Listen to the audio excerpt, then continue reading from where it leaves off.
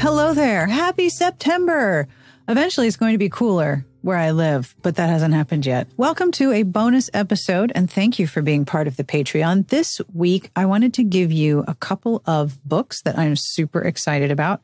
And we do this weekly. We talk about new releases on Smart Bitches every Tuesday. It's called Hide Your Wallet because that's what I have to do.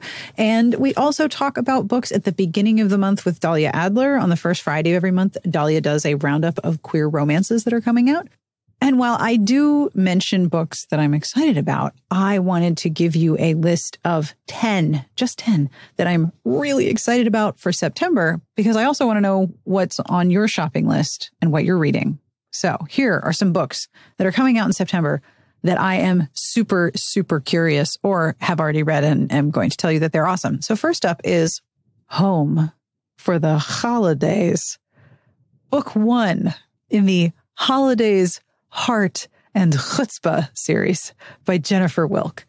I just need a minute to appreciate how hard everyone involved went for it with the title. This could not be a better trap for me than like if you had put the book under a box with a little stick and then like a little piece of chocolate next to it. Seriously. Home for the Holidays with Holiday Heart and Chutzpah. I mean, seriously, I might give this to my mother-in-law just to hear her talk about it.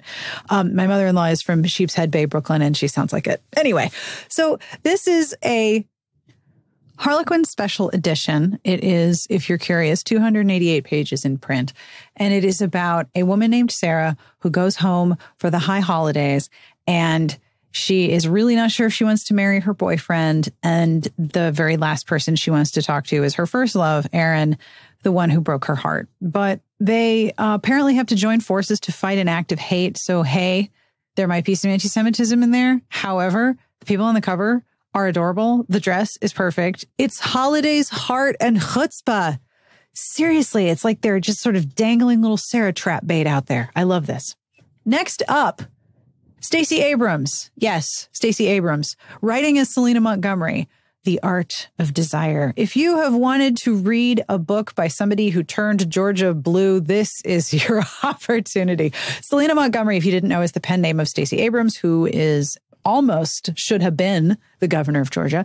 And her books as Selena Montgomery are mostly romantic suspense, but they're spicy romantic suspense. And The Art of Desire has a truly gorgeous close-up photograph cover of a woman with sunglasses on, and you can sort of see the guy in the reflection, but it's very gold and pink. And, you know, the hero is inside a terrorist organization. He's trying to like be a normal person, but it's not going very well for him. So if you like suspense, that's coming out on September 5th. A future guest of the podcast. Wait, now I actually have to look at my spreadsheet. Did you know I have a spreadsheet? I have a spreadsheet. Yes, I do. Okay. Spreadsheet says Jennifer L. Armentrout will be on the show on September 15th. And this episode is for September 5th. So you have something to look forward to, including her upcoming book, the launch title for Bramble, Fall of Ruin and Wrath. And if you are thinking what I am thinking, yes, a noun of things and stuff. It's a noun of things of stuff, which means it's a fantasy novel. But I mean, you knew that because it was Bramble. This is the first book in the series that she's writing for them. It is one of the launch titles for the line. And the way it was pitched to me is touch her and die conflict. So if that is your jam, Fall of Ruin and Wrath, which I keep wanting to call Fall of Wrath and Ruin. But I think it's because I want the two A sounds to go together, the fall and the wrath. But, you know, these things are not up to me.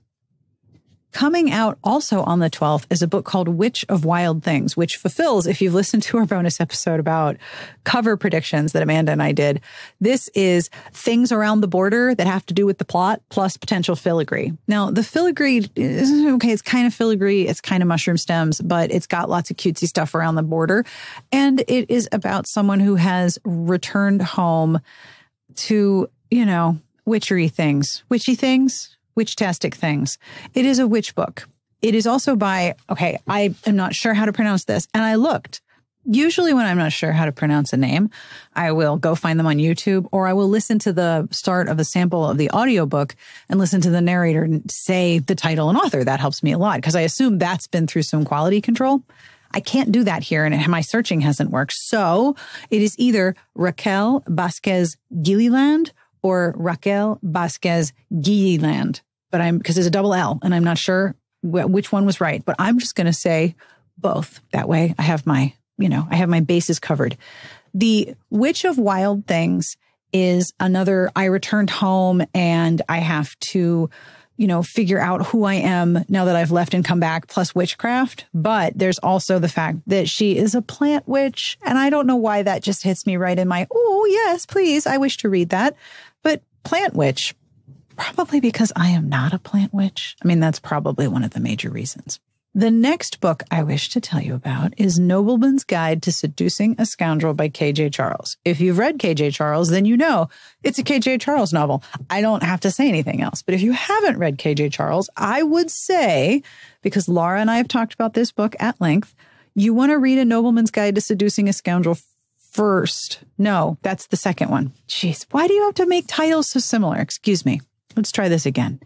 The Secret Lives of Country Gentlemen is book 1 in the Doomsday series. The Nobleman's Guide to Seducing a Scoundrel is book 2. But these books take place like right after another. I don't think there's a name in publishing for that. Sequential, like super sequential, like next day, this book. So if you're going to be a little overwhelmed by shenanigans and casts of characters, and also if you really like K.J. Charles's writing, it's probably not a problem. But you want to start with book 1, Secret Lives of Country Gentlemen, and then move right on into book 2, and you will enjoy yourself very much. And that's out on September 19th, so you have a little bit of time. Next, I want to tell you about a book that you've already heard about. Aren't I so great? Rachel Harrison's Black Sheep is also out on September 19th. And Agatha Andrews, who is the host of the She Wore Black podcast, was on my show recently. Am I going to check the spreadsheet and tell you exactly when? Yes. Yes, I am, because I have no concept of time whatsoever. Agatha was on episode number 572 on the 21st of July to talk about cons and horror books, and she loved this book. If you like taking familiar things like fairy tales, that kind of thing, and you like making them horror, Agatha adored this book. I am trying with great trepidation to read it because it will scare the poodle out of me, but it sounds so good. It is, again, about returning home to a family farm and a family that's kind of like a cult. Now that I think about it, I have read a lot of books where the heroine returns home to a small town and either doesn't fit or wants desperately to fit. It's a theme, right? Like, why is that a theme? There's probably a lot of reasons why that's a theme, but either way, this is the horror version of that theme. And if you are thinking to yourself, gee, I wish Sarah would mention a historical, I have one for you. Erica Ridley, also a prior guest on the podcast, is continuing the Wild Winchester series. Book 4 comes out on the 12th, and it is called My Rogue to Ruin. It is a cartoon cover. It does feature a border with plants and a cute little illustration of some people. But the thing about this series is that if you like over-the-top heists and a lot of capering and a lot of people who are really good at what they do, but set in a historical era in which they have to maintain some semblance of public propriety, you will like this very much. They are over the top. They are nonstop. They are very fun. And Shayna, who writes for Smart Bitches, absolutely adores them. Speaking of writing for Smart Bitches, Dahlia Adler does our monthly queer romance roundup, as I mentioned, and she mentioned Cleat Cute by Meryl Wilsner. Now, if you like sports and if you like soccer and you're really kind of peeved about the whole Spanish World Cup team bullshit that they have to deal with, and you would like to read a happy story, well, this is about the U.S. women's national team, and it's a lesbian romance. The pitch line that I got for this: a sapphic rivals to lovers rom-com for fans of Ted Lasso and a league of their own, where two soccer teammates are at odds before falling in love as their team gears up for the World Cup. Does that sound like your cup of tea? I bet it does. Someone is now pausing to go find this book. That comes out on September 19th. And if you haven't read Meryl Wilsner, they're so good at character.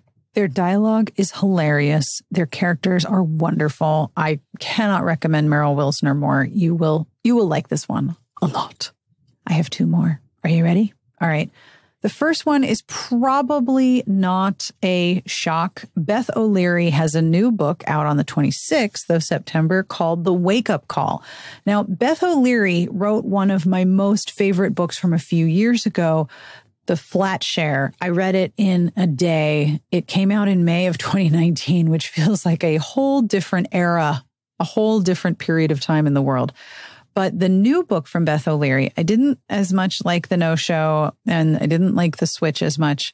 The new one sounds like my jam, my coulis, my red wine reduction. It sounds exactly like my sauce. It is about two hotel receptionists who do not like each other, who find a collection of old wedding rings and then have to compete with one another to return them to their owners. So it's part like quest. There's going to be snarky dialogue. There's two people at a hotel and the hotel is falling apart and it's Christmas and, you know, things happen. I have not read this one yet. I am very looking forward to it because it seems like the kind of dialogue and setup that is going to be exactly the things that I like. And finally, one last book to recommend, also a prior podcast guest. I didn't do that on purpose. The Fragile Threads of Power by V.E. Schwab comes out on the 26th and is, drumroll please, 656 pages. So if you have got some things that you would like to not do at the end of September, have I got the book for you? This is a new series called Threads of Power. It has got some scheming and some adventuring and some friends. And it is just friggin' huge. It is just friggin' huge. And that sound that you hear behind me is Kate, who has decided it is time for a snack while I record. I really appreciate when she does that. Anyway, in addition to The Fragile Threads of Power being the first book in a series and being absolutely gigantic at 656 pages, I'm thinking I might recommend this to Adam because this is the first line of the description and it sounds like his jam. Once there were 4 worlds nestled like pages in a book, each pulsing with fantastical power and connected by a single city, London. So it sounds like magical world grounded in the world, like the actual world. Dun, dun, dun.